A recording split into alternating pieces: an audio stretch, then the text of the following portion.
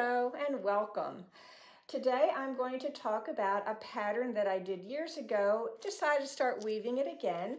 It's a little hard to see here because it's white on white, but it really looks very elegant once it's off the loom and washed. And I'll show you that later on.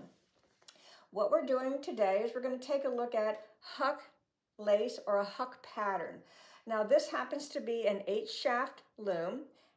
What I did prior to sitting down here was to thread the loom in blocks or groups. And as you can see, I have an even and an odd, even, odd, even. And then we switch back to an odd and an even. And these blocks make up this very, very pretty pattern. At the edges, I did 1, 2, 1, 2 because I wanted it to be a tabby or a plain weave.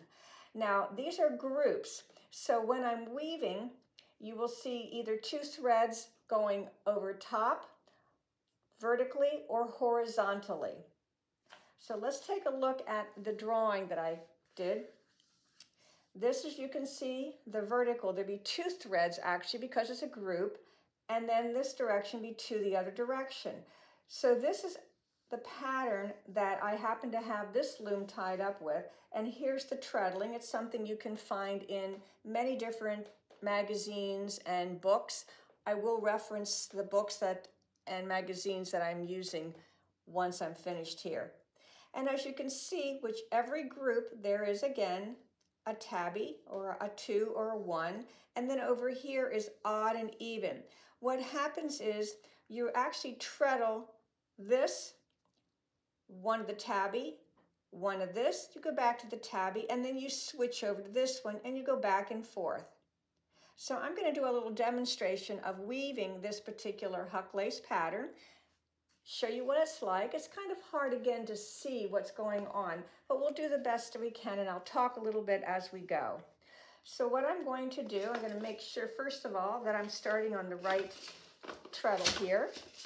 So if I press this, you can already see that we're going to have some vertical threads here. And so I'm going to start with throwing the shuttle across, beating it.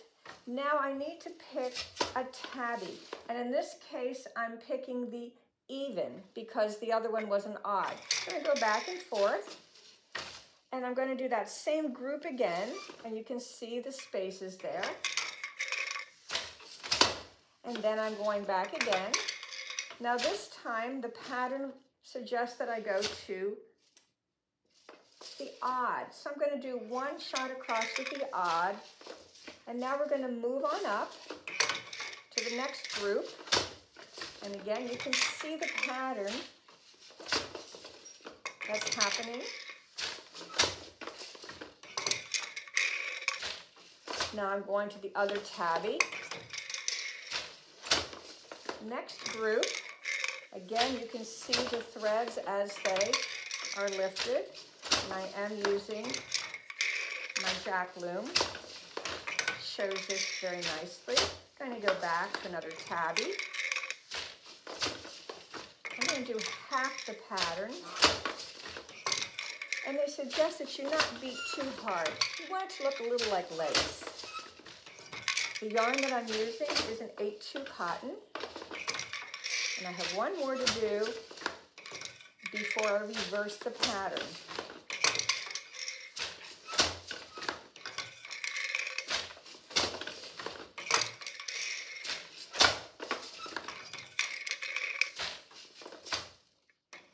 Okay, so I'm going to get up and try to focus a little better on the actual pattern so you can see it. Well, you can see it fairly well from this distance, but if I zero in on it, you can get a little better look, perhaps, and you can see how some of the threads are going vertically and some are going horizontally to make this nice, pretty diamond pattern.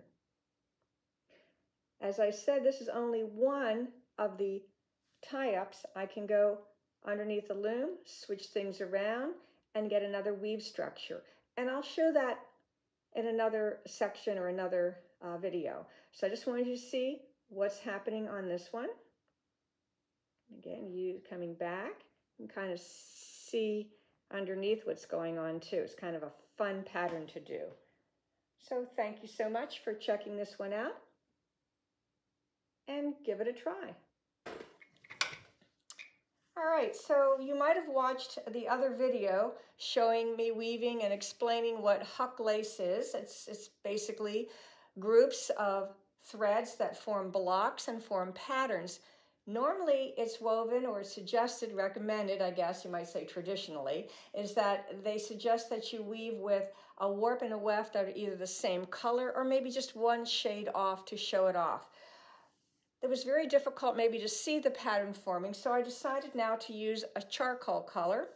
I've already done one pattern, and you can see the horizontal and the vertical, the warp and the weft. I'm going to continue with this particular pattern so you can see how it forms.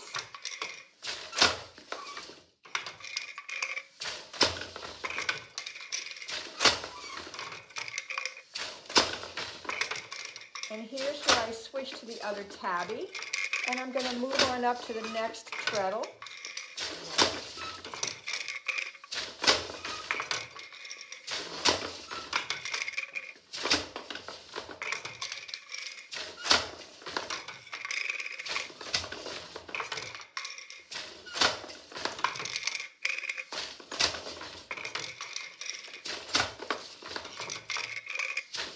I have two more sections.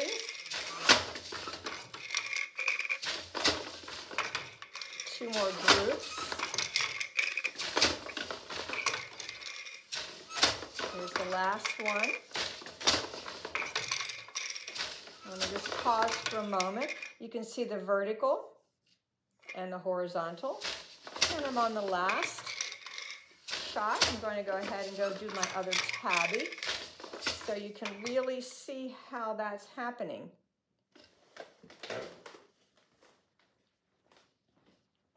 I can zero in a little bit on it. There you go. You can actually see how the threads are crossing over in sections and groups.